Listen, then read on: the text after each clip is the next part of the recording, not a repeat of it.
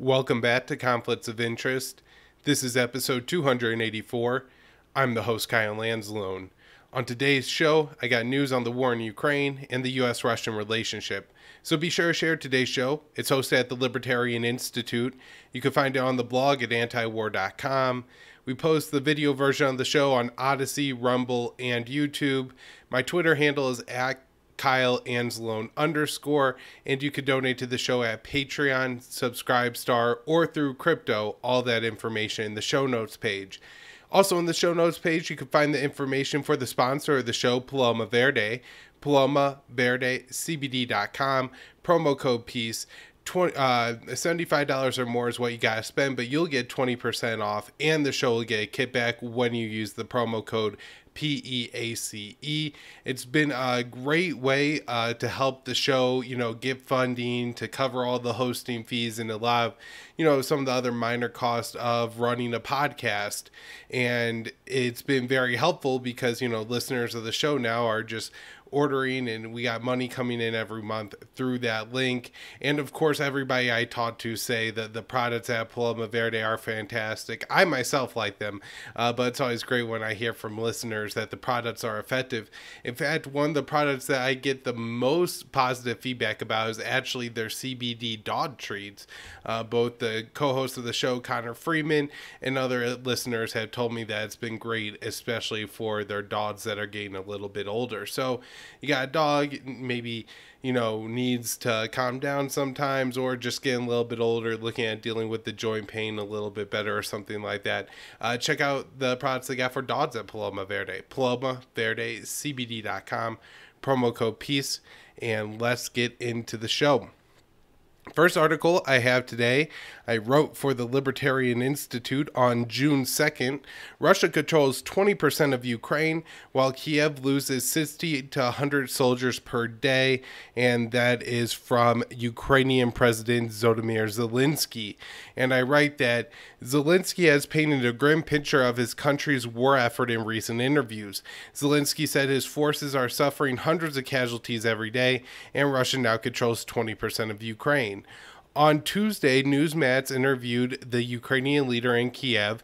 Zelensky claimed that his forces were suffering mounting casualties but holding their positions.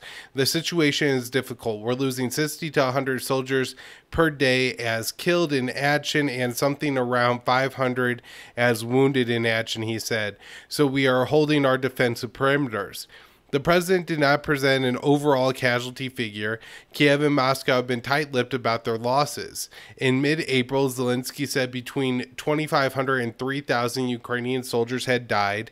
On April 19th, the New York Times published an estimate from U.S. intelligence suggesting Ukrainian losses were far higher at 5,500 to 11,000. On Thursday, Zelensky indicated that defensive perimeters were breaking and Russian forces were advancing. In an address to the Luxembourg legislature, Zelensky said that invading forces now control 20% of Ukraine.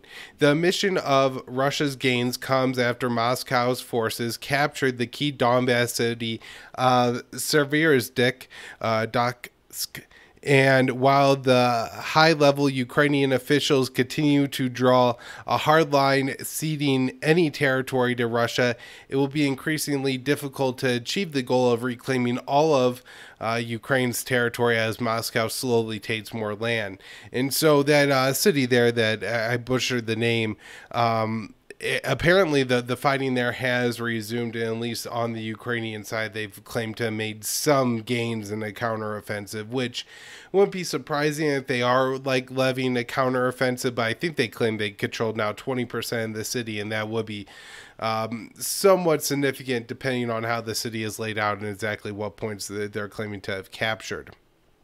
Overall, Russia now controls 95% of Ukraine's Luhansk region.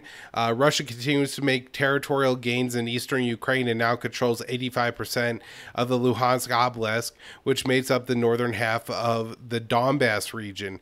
The pro-Kiev governor of Luhansk said Friday that Ukrainian forces might be forced to retreat from the near city of the one we just talked about, them a couple of cities in the region, and they're the last holdouts in the area. And with that, Russia would then likely control all of the Luhansk region. And we hear from Sergei Lavrov, the Russian foreign minister, that the liberation of the Donbass is an unconditional priority, and I wrote this for antiwar.com on May 29th. After 3 months of war, talks between Kiev and Moscow have stalled for over a month. On Sunday, Russia's top diplomat conveyed some of the Kremlin's demand to end the conflict. However, Moscow claims Ukrainian government officials are making contradictory statements, preventing diplomacy from progressing. In an interview with France's TF1 television channel, Russian Foreign Minister Sergei Lavrov said taking control of the Donbass was an unconditional priority, and the people of eastern Ukraine should be free to vote to decide their future. The liberation of Donetsk and Luhansk regions, recognized by the Russian Federation as independent states, is an unconditional priority. He added that the people of Ukraine must decide for themselves, and I'm guessing what he's talking about is holding a potential referendum in eastern Ukraine. Now, you know, there's probably a way to do this where it would and could reflect the will of the people, but my guess is this happening amid a war would not allow that to happen, as a lot of people have fled from this region, and it could, you know, lead to territory going to Russia that, you know, maybe the people there really don't want to live in Russia, and that would be an issue. So Russia has backed the Donbass republics, Donetsk and Luhansk, since they broke with Kiev in 2014. In recent weeks, Russia has focused its military operations on seizing eastern Ukraine, including the Donbass. Moscow's forces have made slow gains and now control 95% of Luhansk. It's unclear if Kiev would agree to cede any territory to end the war. President Volodymyr Zelensky has suggested multiple times that he could surrender Ukrainian territory. However, these statements are repeatedly contradicted by Zelensky or high-level Ukrainian officials. On Saturday, Zelensky told CNN's Fareed Zakaria his country would reclaim all of Ukraine's Donbass. And this is from Zelensky. When Ukraine says it will be fighting to regain its territory lost, it means Ukraine will be fighting to get all of its territory back. It doesn't mean anything else. The Kremlin blames the lack of consistency within the Ukrainian government for the stalled talks, and this is the Kremlin spokesperson. The Ukrainian leadership consistently makes contradictory statements. This does not allow us to fully understand what the Ukrainian side wants, and I do think that's a somewhat fair criticism for the Russian government to make, given how all over the place the Ukrainian government has been. Now, Russia not having a solid negotiating partner in Kiev has something, of course, to do with the fact that Russia invaded Ukraine. One more interesting note here. There is an article in the Gray Zone this week that covered how the Department of Homeland Security is now concerned about white nationalists returning to the U.S. with battlefield experience. And on the ground in Ukraine, we had a French journalist killed. The next article is from Will Porter, published at the Libertarian Institute on June 2nd. Ukraine SAT's Human Rights Commissioner. Ukrainian lawmakers have voted to remove Human Rights Commissioner, accusing the official of doing too little to protect civilians amid the ongoing Russian invasion and tarnishing Kiev's reputation abroad with unverified atrocity stories. The Rada moved to fire the Ukrainian official earlier this week, with 234 deputies voting to oust her, according to local media reports. Her 5-year term was set to expire in 2023, but her early dismissal is not yet clear who will fill the position, often described as the human rights official in Western press coverage. A member of the ruling Servant of the People's Party, that's Zelensky's party, and the deputy chair of a parliamentary ethics committee outlined a number of complaints against the official, including that she had spent too much time in Western Europe since the Russian invasion began. After February 21st, the current Rada Commissioner for Human Rights spent time abroad, but not in Russia or Belarus, where status and power could help prisoners, deportees, and victims of the occupation.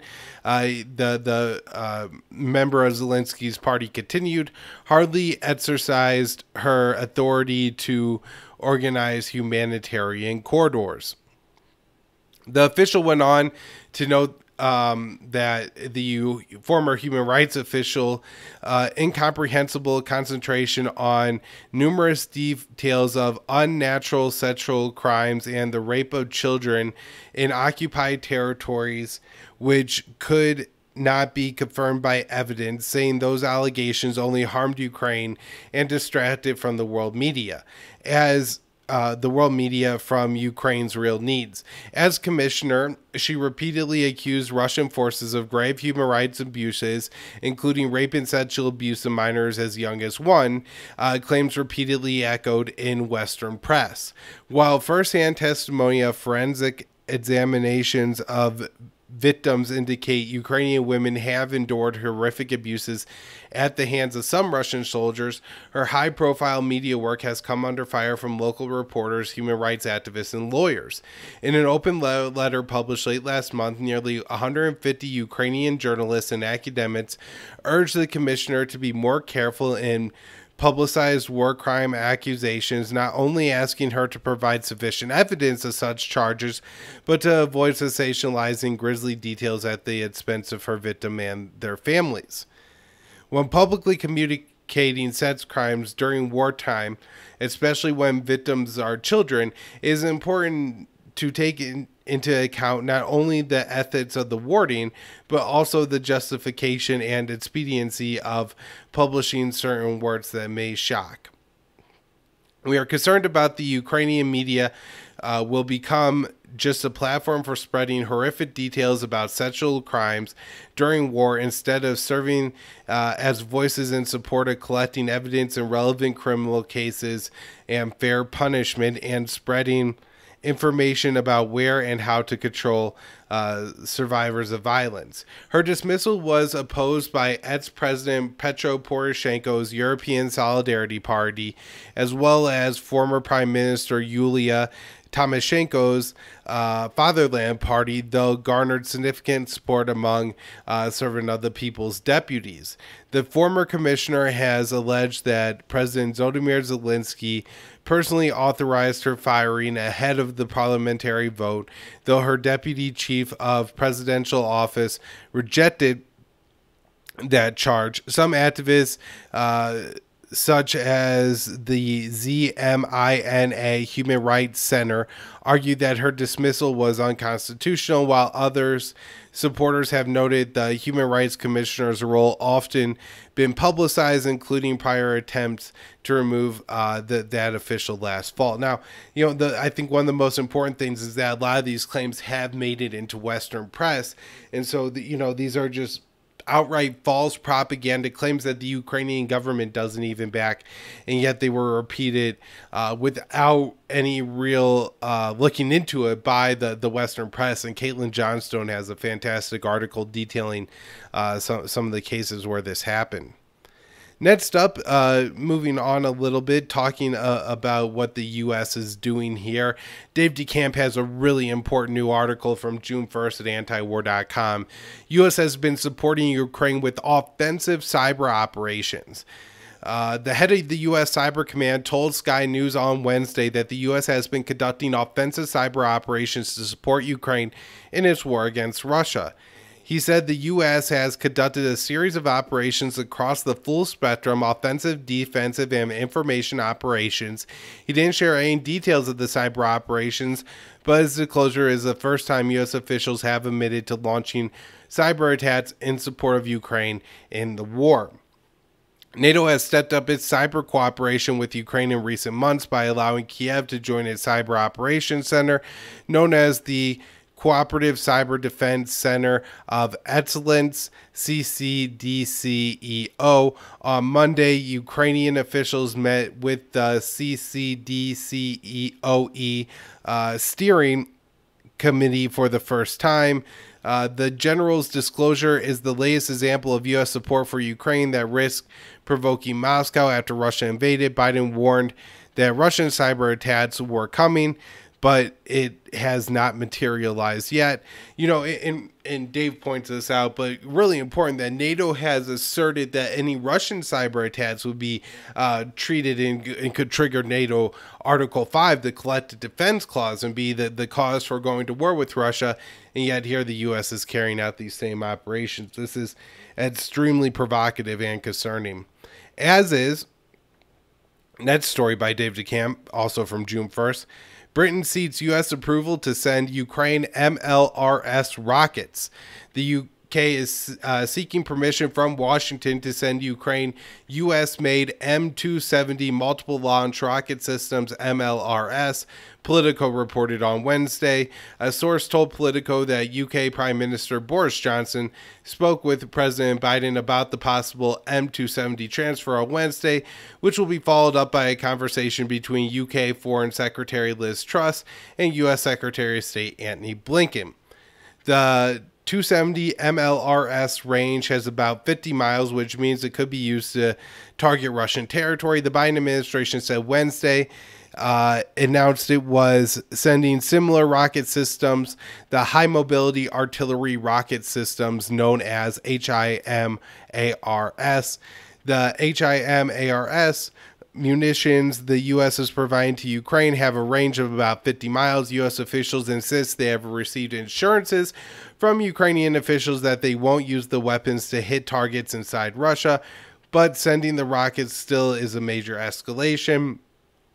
And the U.S. transfer, I think, was another $700 million the Biden administration approved to go to Ukraine. And then this provoked Russia to hold drills with its nuclear forces. I think 1,100 Russian forces took part in those drills.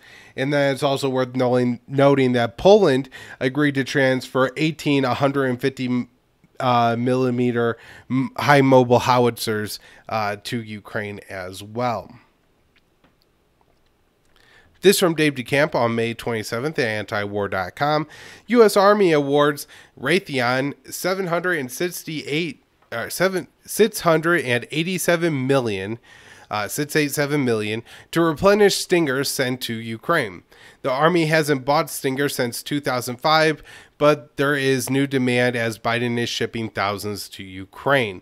The U.S. Army has awarded Raytheon with a contract of nearly $700 million for Stinger anti-aircraft missiles to replenish stockpiles that have been sent to Ukraine, Reuters reported on Friday. Since Russia invaded Ukraine on February 24th, the U.S. has shipped 1,400 Stinger missiles to Ukraine. The U.S. Army hasn't purchased Stinger since 2005, as it has been planning to upgrade the next generation of shoulder-fired anti-aircraft missiles. But the U.S. policy of sending thousands of Stingers to Ukraine has put the aging weapon in high demand, and Raytheon, the former employee of Secretary of Defense Lloyd Austin, stands to make long-term profits on the war. Producing the Stingers could take time, as Raytheon CEO Greg Hayes has said the company may not be able to manufacture more until about 2023, according to the Military Times, because some components are no longer commercially available. The U.S. has also shipped 5,000 Javelin anti-tank missiles since Russia invaded. Javelins are a joint project between Raytheon and Lockheed Martin. President Biden recently visited a Lockheed plant producing the anti-tank missiles in Alabama and has shown support for the arms maker.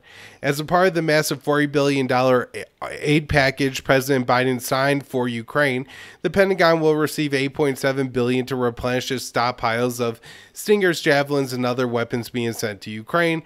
The package will also provide about $11 billion in presidential drawdown authority, which will allow Biden to ship weapons to Ukraine from the U.S. military stockpiles. So, of course, it is the former employer of the current defense secretary that is making so much money off of this policy. Next up, very bad news from Dave DeCamp here, June 2nd at antiwar.com. U.S. officials can't imagine the U.S. and Russia negotiating New START replacement. A senior Biden administration official told the New York Times that right now it's almost impossible to imagine the U.S. and Russia negotiating a replacement for New START, the last remaining arms control treaty between the two powers, before it expires. Now, this is years off. Things change, right? So don't want to raise a ton of panic here. However, if this treaty goes, we're in a much, much more dangerous situation with nuclear weapons. And so saving this, expanding this treaty should be an absolute priority, and making sure there's enough diplomatic ground between the U.S. and Russia to get that done is extremely important. And as Dave is writing here, U.S. officials are basically admitting that that can happen because of the current relationship between the U.S. and Russia. Now, maybe in a little bit of good news, Turkish President Recep Tayyip Erdogan said Turkey is ready to bring Russia, Ukraine, and the UN together in Istanbul and play a role in possible observation mechanism in a phone call with Russian President Vladimir Putin.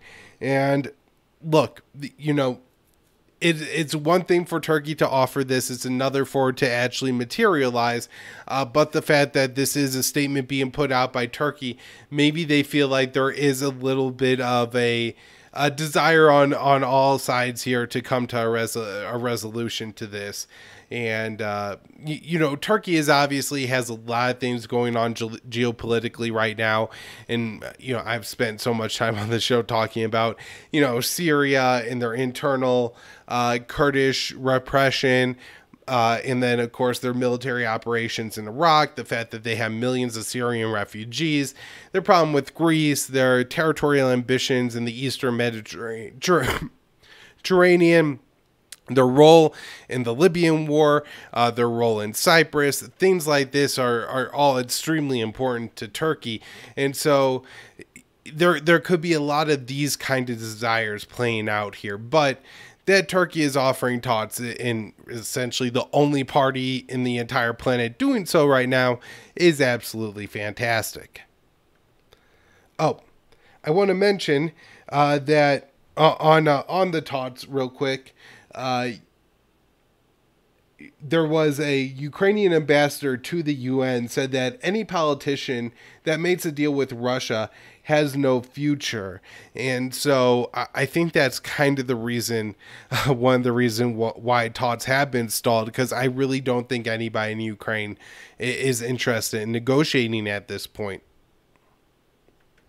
So let's get into the Ukrainian negotiating position a little bit more.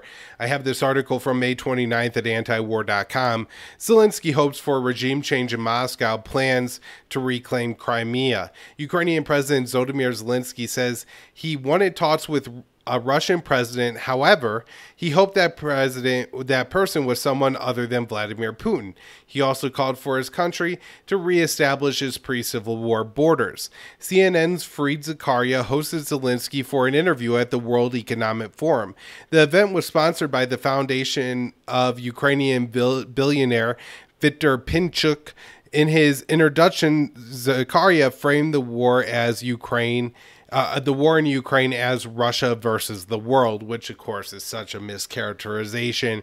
If you look at the countries that are actually sanctioning Russia, it's not even majority of the countries in the world. So to say this is Russia versus the world is just absurd. It's the West versus Russia, and portraying it as Russia versus the world, I think gives the Americans that this the way that Biden portrays it, right, that it's a democracy versus autocracy, and we have to take on the villains of the world. Well, this really isn't the case. Nobody else sees it the way but the West does. During the interview, Zelensky indicated he was open to talks but wanted regime change in Moscow first. This is from Zelensky. The war will be over sooner or later. I'm sure there will be some sort of peaceful process, some sort of talks, and we would be discussing the issues of who Ukraine will negotiate with what president of the Russian Federation. I hope it will be a different president in the Russian Federation. The Ukrainian leader said his counterpart was living in a bubble of alternate reality, and Putin was not keenly aware of the situation on the ground in Ukraine. Zakaria asked Zelensky, will Ukraine fight until it retains all the territories it lost in 2014. Zakaria is referring to the breakaway Donbass republics and the Crimean Peninsula that was annexed by Russia. Zelensky responded affirmatively to the CNN host question, and he said, when Ukraine says it will be fighting to regain its territories lost, it means Ukraine will be fighting until it gets all of its territory back. It does not mean anything else. During an event last week at the World Economic Forum, former Secretary of State Henry Kissinger, who's now 99 years old, by the way, and sounds an awful lot like Chancellor Palpatine, called on Kiev to cede territory to help resolve the conflict. Zelensky responded with harsh criticism of the former American official. Zelensky said Mr. Kissinger has emerged from the deep past and said that part of Ukraine should be given to Russia to avoid alienation of Russia from Europe. It seems that Mr. Kissinger has 1938 on the calendar instead of 2022, and that's of course a reference to appeasing Hitler and things like that. And that it just interesting that Zelensky's calling out Kissinger in this way, especially when no, it wasn't Kissinger. Never mind. Let's move on here. NATO chief says Ukraine shouldn't drop goal of driving Russia out of Crimea. And so we have here Jens Stoltenberg simply echoing what Zelensky said. And, interesting article here. But I want to move on to the next one, which I think is a little bit more alarming. This from Dave DeCamp, June 2nd at antiwar.com. He says, NATO chief says West must brace for long haul in Ukraine.